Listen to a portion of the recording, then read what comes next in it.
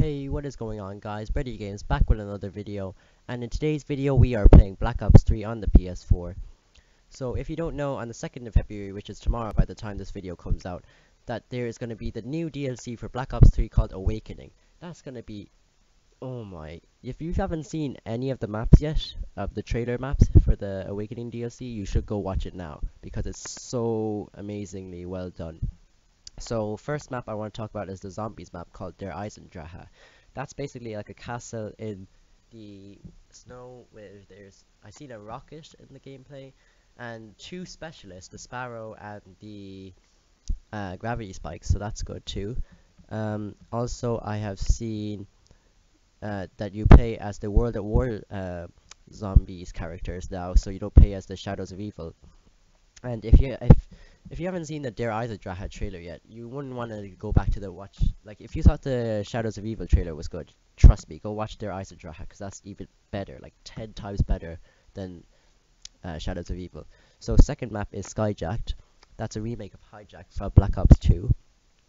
And they did a pretty well job with it. It's in the sky, so as you could tell, and there's kind of like a middle bit in Hijacked on Black Ops 2. There was like a middle bit in the boat, so there's kind of like a middle part in the Skyjacked as well, like that flying airship, I think it is. Rising, I think I haven't seen the trailer for that yet, but I think it looks kind of like Drone from Black Ops 2, but just less dull. Third TLC map is Splash.